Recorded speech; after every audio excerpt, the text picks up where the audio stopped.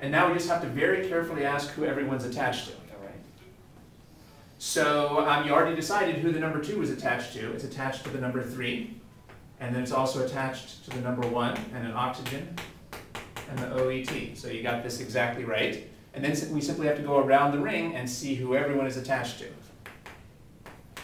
And you're doing fine, except you haven't actually, we're just having trouble showing who the number 6 is attached to. So let's take our time and show who is the number 6 going to be attached to, according to the arrows from this picture. For whatever reason, I skipped some of my mechanism here. Let's see. No, I don't think so. That's not the problem. Your mechanism is exactly right. This is the exact right mechanism. We just have to trust these arrows. The leaving group hasn't left yet. All we've done so far is this step here. So it's not a mechanism problem. We just have to trust the arrows and show who's actually connected to the number 6. So according to these arrows, who is attached to the number 6?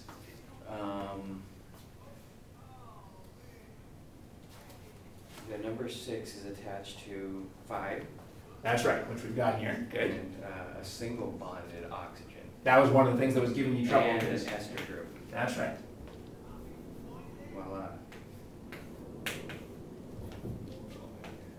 And I'm going to keep putting in my asterisks here to show this is the former carbonyl carbon and this is the former carbonyl oxygen. And the number 6 is also attached to this ethoxide group over here. So the thing that was messing you up really was just not breaking this pi bond, because then we were getting too many bonds in the number 6. And the L group has not left yet, because all we've done so far is, we're still in this picture.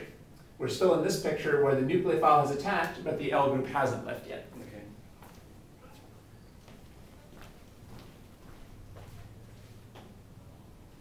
Okay. Okay, it looks like you've gone ahead to the next step. That looks good.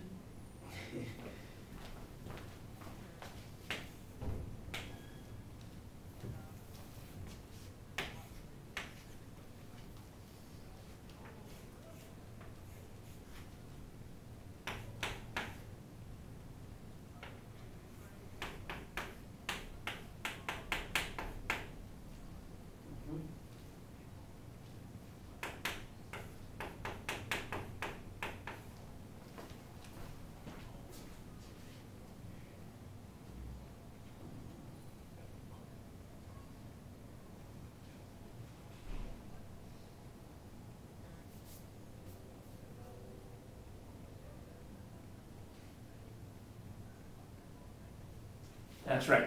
When the leaving group, so who is it that's going to take this alpha hydrogen, the leaving group that just left? The leaving group that just left now takes the alpha hydrogen. This is not a new reagent, it's just something that was produced as part of the mechanism. And this is the one step that is not an equilibrium step. This goes to completion and drives the reaction along.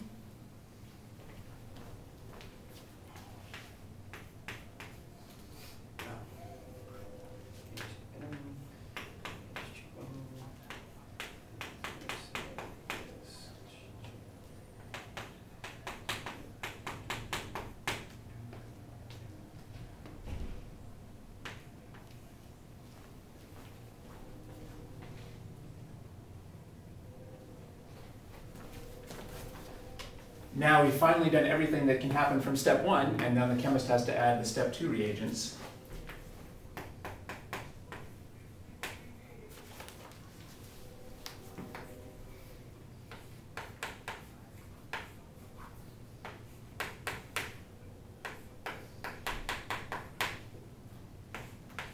And again, we get a beta carbonyl ester. It just so happens that there's a ring involved, and it's again a 1,3 dicarbonyl. Well, I think that you made some progress on drawing rings here. You were using some good techniques. You drew the right general structure. It was just this one carbon that gave you trouble. There were 2 issues here that I think gave you trouble. First of all, not drawing this arrow, because then we're going to exceed an octet here. So that was this arrow here. When the nucleophile attacks the carbonyl carbon, we have to make room by breaking this pi bond. And the other problem is that I think you were trying to combine this step and this step into a single step, or thinking that you maybe should. That is, you were worried that the leaving group hadn't left yet, but it wasn't supposed to have left yet. First, the nucleophile attacks while the leaving group is still around. Only after that does the leaving group leave. This is another mechanism that I feel is very important to understand, but as usual, it's also important to be able to draw the products without the mechanism. So how could we draw the products without the mechanism here?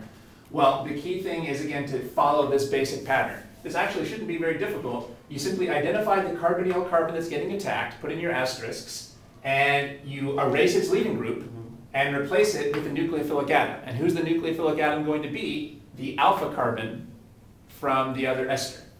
Now, in this case, it was a little bit complicated because,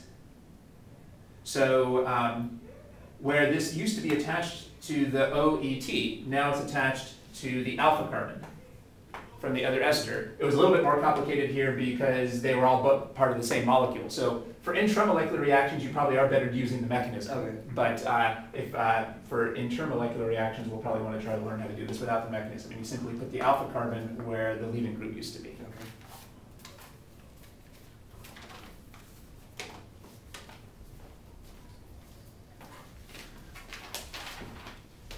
And again, it's good that you're comfortable with the protonations here. We can't protonate this until after it leaves, because if we protonated it before it left, it would be positive, which is not consistent with our basic conditions. Okay. But then after it leaves, it protonates.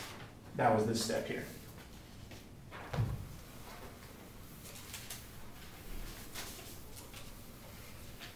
Remember we talked about crossed Aldol condensations. So we also have to talk about a crossed Claisen condensation. Remember that a crossed Aldol condensation, sorry? I imagine it's two different carboxylic acid derivatives. Right, two different esters reacting with each other. And remember that we want to make sure that one of them will be a clear nucleophile and one will be a clear electrophile. Okay.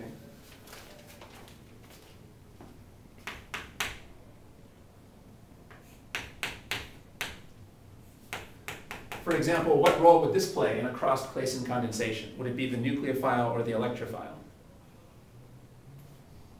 It would be the electrophile. And why is that? Because it has no alpha hydrogens on the alpha carbon. There's no alpha carbon. Yeah, there is no alpha carbon. This is not an alpha carbon because it's not attached to the carbonyl. There's no alpha carbon, so it can't form an enolate. So this would definitely get the asterisks. This would be playing the role of the electrophile, not the nucleophile. So we can use the same trick that we did for the crossed Aldol condensation. One of the molecules should have no alpha hydrogens. Okay.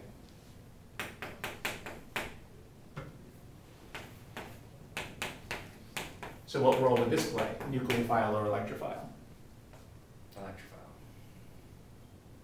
And again, there's no alpha carbons. This is a kind of weird double ester. It's probably not even called an ester, but we can go through the same reaction. Again, there's no alpha carbons, so it has to play the electrophilic role. It can't form an enolate.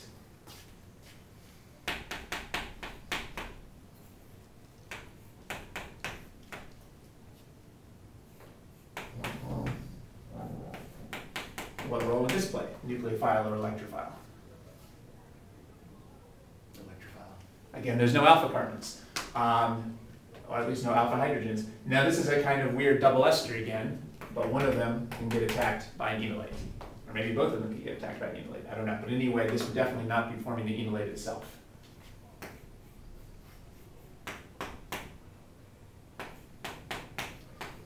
Would this be the nucleophile or the electrophile? Electrophile.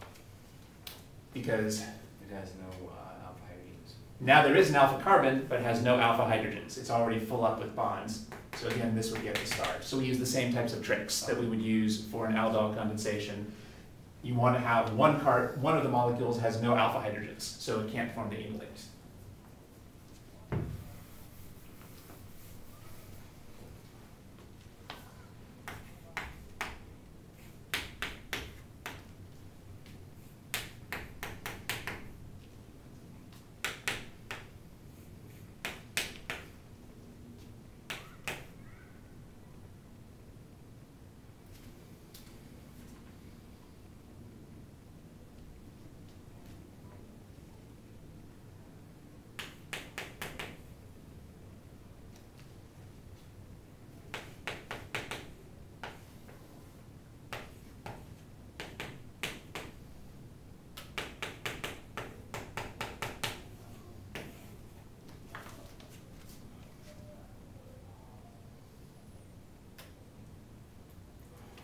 Well, to save time, we'll start trying to do these without the mechanism. All So right. let's see if we can just go straight to the product. Okay.